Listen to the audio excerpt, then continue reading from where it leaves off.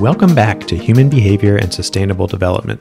This week we're talking about evolution, behavior, and sustainability. This is part 2 of exploring the big question, what is evolution?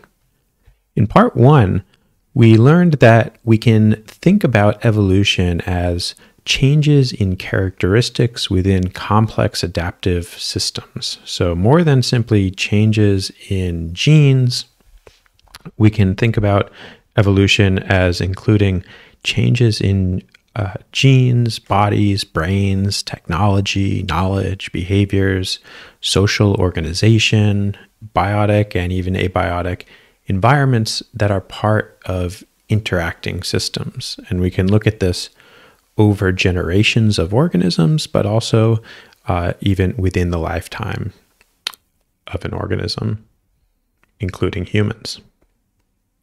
So we learned that evolution can be all of these things that we can talk about, even learning as evolution or cultural change as evolution. But what does it mean? If evolution is all of these things, is it saying anything specific? How can we get a little more specific about the concepts that live within the concept of evolution? So let's look at what different scientists from different disciplines may think are the core ingredients for explaining something as evolutionary. A change in a population as an evolutionary change. Many scientists will agree on a few different conceptual elements that must be there. And they'll often talk about these as mechanisms. So, for example, the first ingredient is that of variation. So a system must have some mechanism or some way that new variation of characteristics can emerge. So genes need mutations or sexual recombination to create new variants of genes. Brains need different sources of information or experiences to learn from in order to create variation. And of course, culture may have many different mechanisms for introducing new variants, new different characteristics. So that's the first ingredient that everyone basically agrees is required to say something is evolving. Now, the second characteristic means that the population must have some mechanism for changing the frequency or the commonality of the characteristic. So that means that there must be some way that this new variation could either increase in frequency, meaning get more common, so more people using cell phones or more butterflies that are better adapted to their environment. Anything that would increase or decrease the frequency. We can talk about that as sometimes you'll hear the term natural selection or just the idea of selection, meaning what are the conditions that either favor or disfavor some of these variations within the system. And then also there's, of course, random processes that are just happening by accident, so to speak, that may also change whether a characteristic becomes more common or less common, whether it increases in frequency or decreases in frequency. Now, some scientists will say actually those first two principles, variation and change of frequency, that these are enough for evolution. And others suggest that there's one third ingredient and that's needed.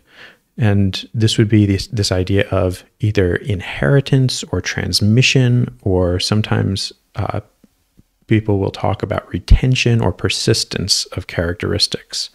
So there needs to be some way for the characteristic, the variation, to be reproduced or reconstructed or just to stay in the system between one time period and the next.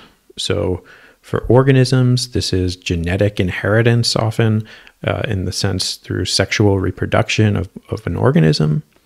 In culture, this might be processes of teaching or copying. And And of course, in learning, this might be long-term memory or just the repetition of different behaviors. So we can see this in different ways. Now, how can we help students to think about how these different mechanisms might look very different across different phenomena? And this is where our approach of conceptual learning and learning transfer come in, and one of the teaching tools from the Global ESD design concept. So we suggest the use of analogy maps to help us compare different phenomena by comparing common underlying principles and processes. So this helps us to develop a deeper understanding of concepts and the ability to transfer this understanding to new contexts. So here's a simple analogy map between genetic evolution and cultural evolution along these principles that we've just identified. Now, before I move on to the solutions, I'll highlight that you can do this in different ways in the classroom.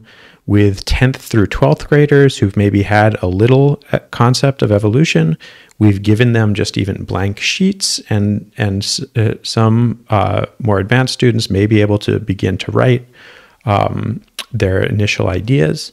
You can also do it as a sorting activity. So you can either print out these worksheets and cut out the answers and allow students to physically place them on a piece of paper, or I will show you now the H5P, the interactive activity that's within our OpenEvo Moodle.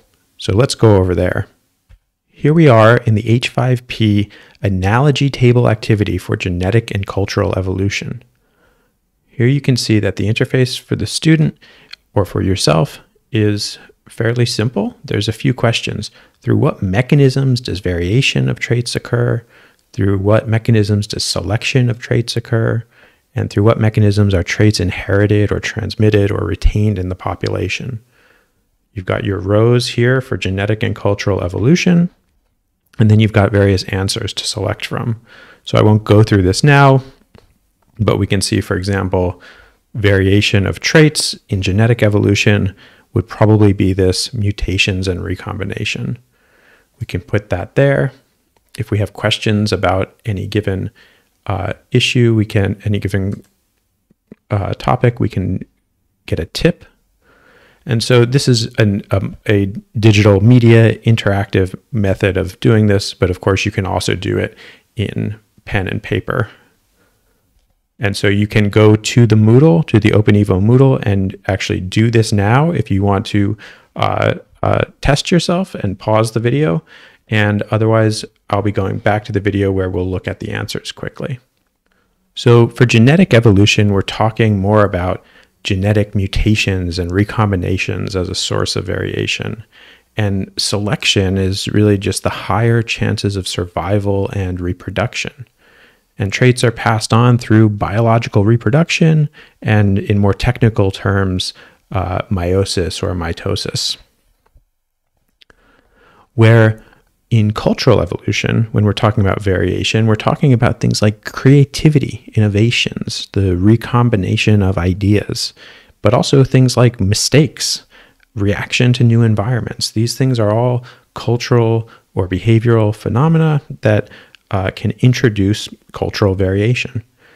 And we can say selection is occurring when there's a higher chance of survival and reproduction of the cultural trait. So is the trait, it could be that it's helping the people who have the culture to survive and reproduce, but it could also be that the people are just actually keeping these cultural elements and reproducing them or re-engaging them over time. And this might be because there's a higher appeal of the trait. And how are these traits passed on or inherited? Well, through social learning, through imitation, teaching, but also through, we can say these cultural traits can be retained within the system through technologies and infrastructure that just lasts.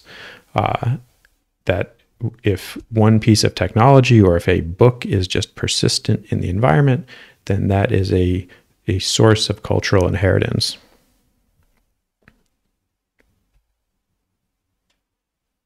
And of course, there are other processes and principles which we can compare genetic evolution. So we can take the same analogy map comparison, but we could ask other questions like, where is information stored?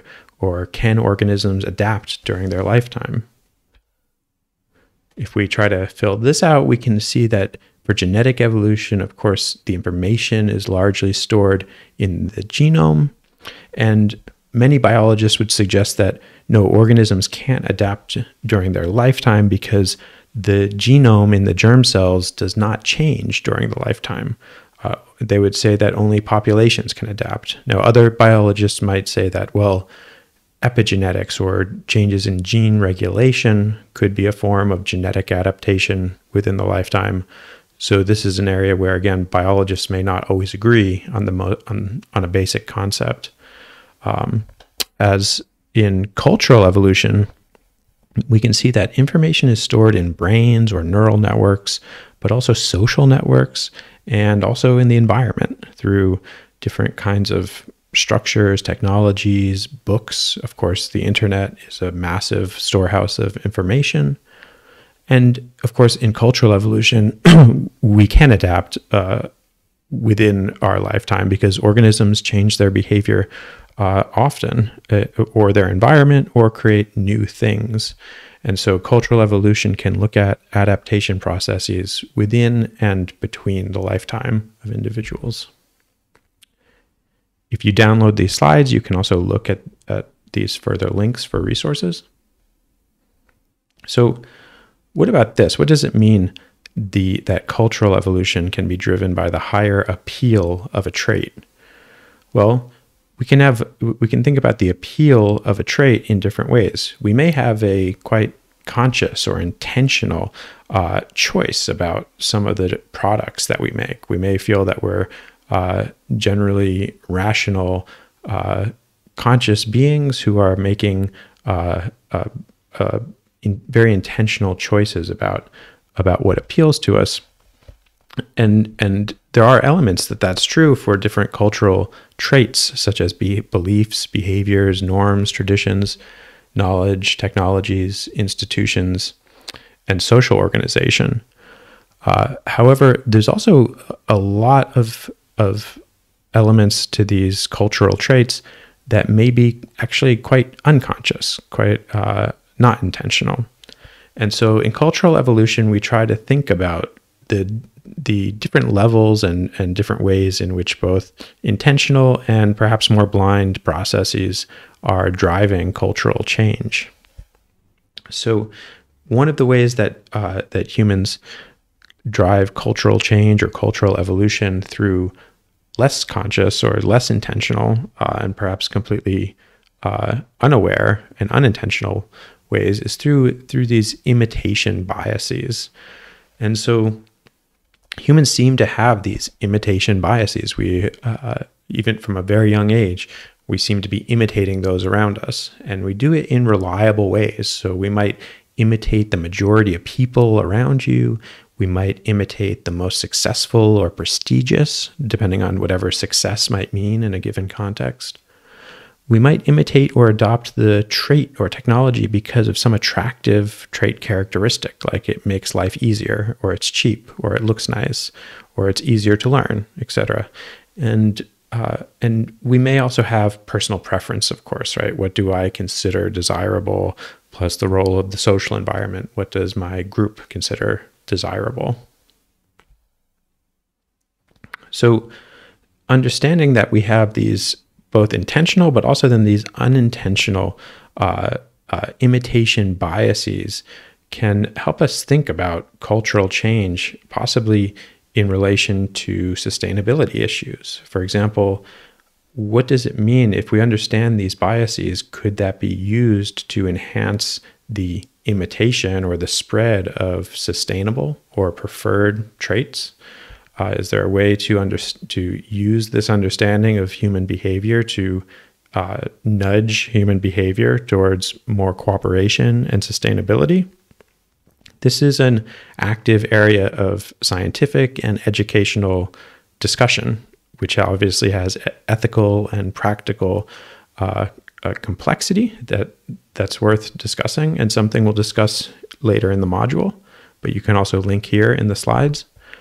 And we can also ask things like, how would a greater awareness of one's values in relation to these biases perhaps change how we respond to these biases? So we can think about what are values, what is mindfulness in relation to how we go about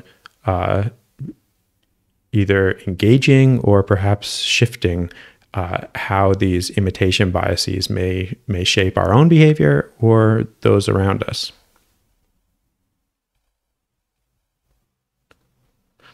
Now, evolution can also be mapped analogically or compared to not just cultural evolution, but also the learning of behavior within individuals. And so here we can take our analogy map, and we can think about learning, which is the process of acquiring new or modifying existing knowledge, behavior, skills, values, and preferences. And we can think about how would that compare to the process of genetic evolution. So you can pause the video here if you want and go to the online interactive within this week's OpenEvo Moodle and click on the H5P activity for analogy mapping between genetic evolution and learning. And then come back and we can see that we can explore how learning and behavior change within individuals, and over development, it's like evolution in populations over generations. In fact, it is a change in populations of the neurons within our brain. So think about how you would fill out these cells. And here's how we would answer. Variation in learning comes from unintended mistakes or errors. That's one way to learn things, trial and error, but also through exploration, recombination of ideas, reaction to new environments, and social learning. These are all ways to get to engage in new variation within individual learning. Selection occurs in learning when the behavior is valued or leads to the achievement of a goal or not, and whether it's rewarding or not in some way, and perhaps the degree to which it is similar or coherent with prior learning. So all learning is based on prior learning, and to the degree that you might be relating something to what you currently know, that may favor the increase in which you adopt and adapt that piece of understanding. And finally, how are the traits of learning transmitted, or perhaps we would say retained within the mind? And this is done through encoding in the nervous system, in perhaps something we would call long-term memory, so that the organism is more likely to do it again or think it again in the future. So this is just one more extension of these more specific, the specific surface level features of learning that we can begin to relate to these deeper principles, these higher level structures of knowledge about the nature of what we're talking about when we think about evolutionary change more generally. So before we go, I'd like to just highlight two common misconceptions about evolution. One is that evolution happens to organisms, and that the role of the individual to choose, or the preferences of an organism, have no role in evolution. And the second is that evolution is only about competition. So, and that ideas of cooperation or working within groups would not be part of evolution understanding. Let's look at this first one. Evolution does happen to organisms. Sometimes an organism may be eaten by a predator, or in other ways driven to extinction, or driven to success based on nothing that it has done, that any given organism has done intentionally. But it's not only based on that. In fact, organisms do also shape their own evolution through their behaviors, but there's an important caveat, an important point. So it's not that behaviors change genes directly. At least that's certainly not the normal situation. If it's possible, is something some scientists are discussing, but generally speaking, behaviors aren't directly changing our genes or evolving our genes, but it's rather that organisms that have flexible behavior, organisms that are able to do different things within their own lifetime, have ways of introducing new kinds of variation. These are behavioral changes or preferences of the organism, and this can affect their social or natural environment and therefore their evolutionary trajectory. So said another way, the behaviors of an organism may create the selection pressure or the conditions that then favor that trait into the future. In biology, these processes are called niche construction if it's an active process of changing the environment, or niche selection if it's moving to a preferred environment. And these are cases in which the behavior, sometimes goal-directed, or in humans, we might say intentional behavior, is actually creating conditions that may either increase or decrease behaviors in the future.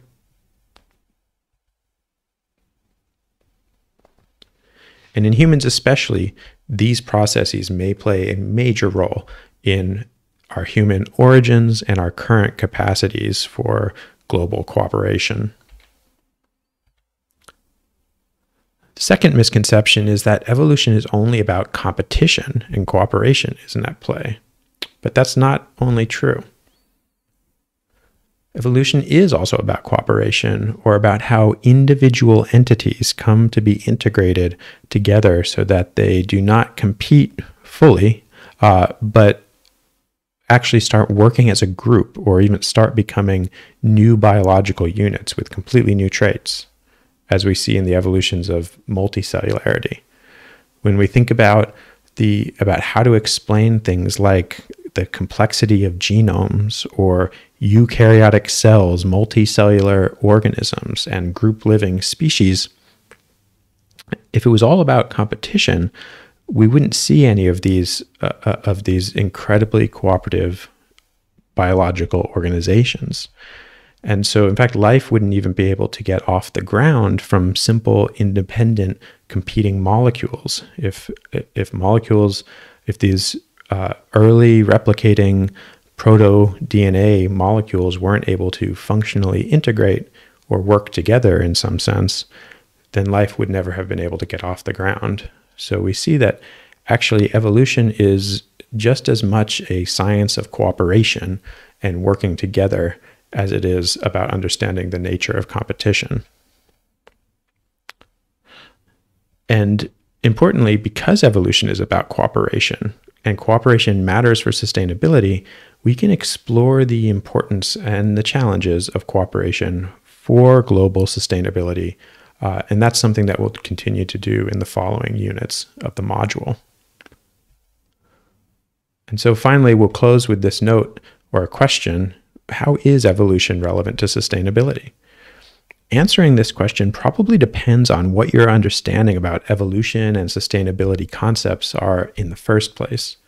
So some different perspectives that we found people might have, like students might have on this question, could be the idea that it's not very relevant, that what happened in the past does not matter for addressing today's sustainability problems.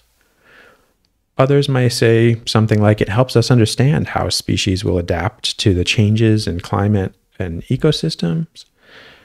Others might say something like it helps us learn from nature and other species about how to be more sustainable. And others may say something to the effect of it helps us understand our ancestors and how they lived sustainably, and so perhaps we should return to this more sustainable lifestyle. So some of these perspectives may be profitably related to scientific perspectives. For example, we can use evolution to understand how species might adapt to the future climate change. While others would be viewed as more limited or inaccurate by many scientists. So the idea that we should live like our ancestors is certainly not something that's well agreed upon across scientists. So we can say that students and non-scientists, everyday people, often do have some view on how relevant or not sustainability may be, and we can think more clearly about how this might relate to scientific perspectives. Here's how we would answer the question. We would say that how our behavior and mind evolved over historical timescales may tell us something about the challenges and opportunities for addressing sustainability problems today. But perhaps more precisely or more critically, we think that evolutionary processes, including evolution within brains and cultures, do not automatically lead to outcomes that we might prefer, such as well-being and sustainability. And so therefore, we think that understanding the processes through which our cultures, environments, behaviors, and minds continue to evolve allows us to shape our world towards a preferred future. So in the remainder of this module, we will explore some of our evolved behaviors and their importance to sustainability, both as challenges and opportunities, and some methods that behavioral and sustainability scientists explore to help humans move into a preferred direction.